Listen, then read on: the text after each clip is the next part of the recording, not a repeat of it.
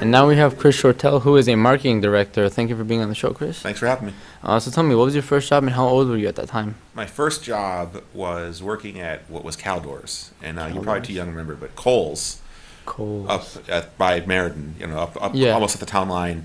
That used to be a store called Caldors, and Caldors was kind of like Target is today, and so it was basically a department store that sold everything. It sold books, it sold toys, and I worked there the summer of after my junior year in high school. I was 17. I was old enough. I would have worked the previous summer, but we were moving, and so my parents actually paid. Well, they didn't pay me, now that I think about it, but I helped. My mom was pregnant, and so I helped. Basically, my job that summer was to help them move. Yeah. So then I didn't work the school year. So I was 17 years old in the summer of '89, and then worked at Caldors. Oh, that's cool. So how did you get this first job?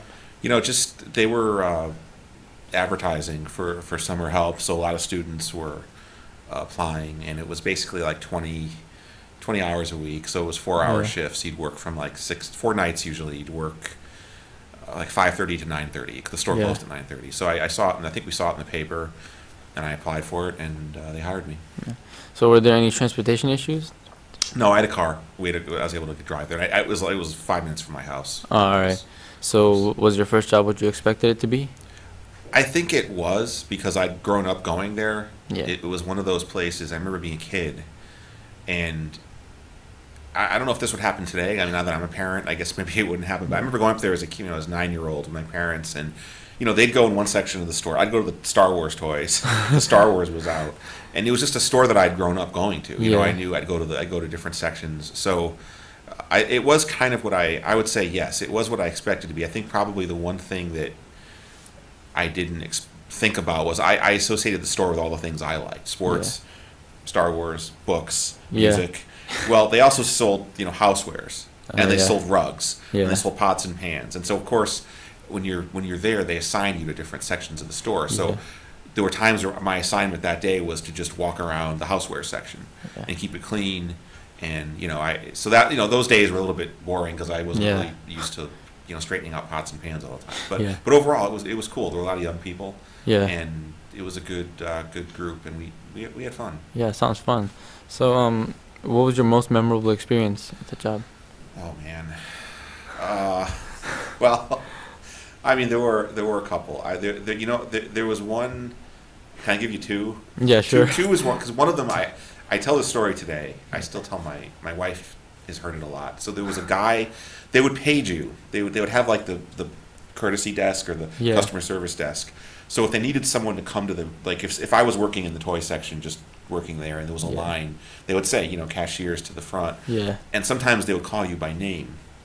The supervisor would call you over the PA system. So there was a guy that worked there, and his name was John Wright. And so they would say, they always called you Mr. Shortell. So they'd say, Mr. Wright, please come to the front. Yeah. And as a joke, I would always go. And they're like, we didn't call you. Like, you called Mr. Wright. I'm Mr. Wright. And they thought it was funny the first time. But after a few times, they didn't think it was funny. But I still tell that story. But the other, I would say the most memorable experience was they had those two-way mirrors that are sort of on top of the, and every store has them today. So there are these mirrors that are, well, I mean, they don't have them today because now they have all these cameras. But they have these, basically they were there to catch shoplifters. And so, throughout the store, you'd see these mirrors by the ceiling. So another friend of mine and I, we were obsessed with these mirrors. We wanted to get up there and see them. So one day, because behind you could all behind the whole perimeter of the store was it was like a warehouse, and then the store was the part that you saw as a customer, but behind it was just storage. So one day we actually climbed. There was a ladder, and we climbed up into the little booth where the mirror was, and there were binoculars there, and it was hilarious. And then the store manager if you got caught, it was bad. They could fire you. We were supposed to go up there. So the store manager, one of us heard the store manager walking back, and my friend hightailed it down and distracted him. And then I snuck down. It was just funny. We almost got caught, but we survived. We joke about that. But I guess just stuff like that was memorable. Again, it was a lot of young people. It was fun. Yeah. So, what did you want to be while you were growing up? Oh man, I wanted to be a sports writer. I loved reading and writing, and my grandfather was a sports writer with the Red Sox. Actually, covered the Red Sox and covered a lot of Boston teams. So growing up, he got me really into football. Yeah.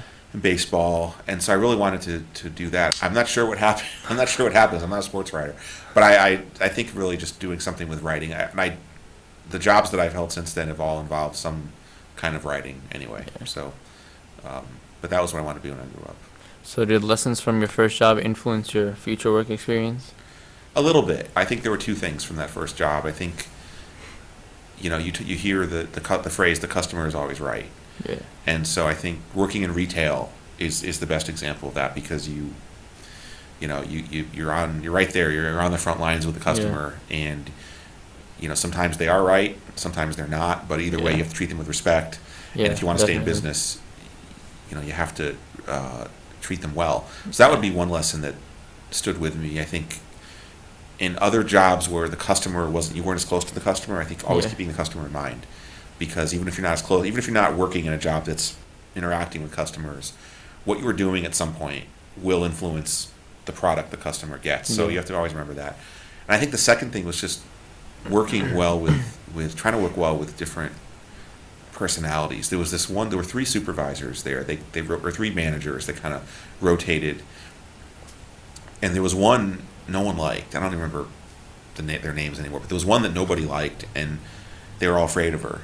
And I got along with her really well, and I have no idea why I got along with her, but it was something that what it taught me was, don't necessarily, just because everyone tells you, oh, she's the bad one, or she's hard, she's hard to get along with, don't listen to that. Form your own opinions, because I got along with her great, and it helped me. So anyway, I guess those were the two big lessons. Yeah, pretty big lessons. It sounds like it. So if you could use one word to describe your first job, what would that word be? Fun. Fun. It was fun. I think it was of the jobs I held, before I got out of college. So there were a couple. I worked at Stop and Shop the next summer. Caldors was way better than Stop and Shop was bad. I mean, I did not like. No, I mean, I shop there now. Great store. I did not like working at Stop and Shop because you were stuck behind the register. There was nothing else to do. I mean, you were either, if that was your job, that's all you did. But it was fun. It was just a lot of. Again, you meet a lot of people. The people were younger, kind of people I worked with, and it was just something that they were just a good bunch of people, and I did learn a lot. Yeah.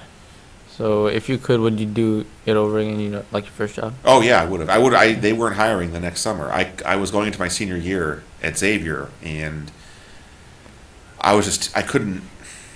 That we were going. They were actually going to let me stay on and work on Sundays throughout the school year, but it just wasn't gonna. It was too much going on. Yeah. My parents didn't really want me committing to that, so I ended up leaving in September, and I tried to get back in the following summer before I went to college, and they weren't hiring. Oh. So yeah, I absolutely would have done it again. Yeah. It was a great first job to have. It sounds like a great first job. And our last question would be: do you have any success tips for those who are seeking their first job? If you're seeking your first job, I think if you're in high school, you take what you can get. I think you just try to find something. I think anything you do, you will be able to draw experience from it. Yeah. But I also think you should try to have fun. Don't, to the extent that you can. I mean, life is too short, and I definitely appreciated that job in subsequent jobs where there weren't as many young people and it wasn't as fun. So I would say try to have fun, but don't, definitely try to get the experience and then sort of use that going forward. Yeah. Well, there we have it. Chris Shortell, a marketing director. Thank you for being on the show, Chris. Thank you for having me. Yep.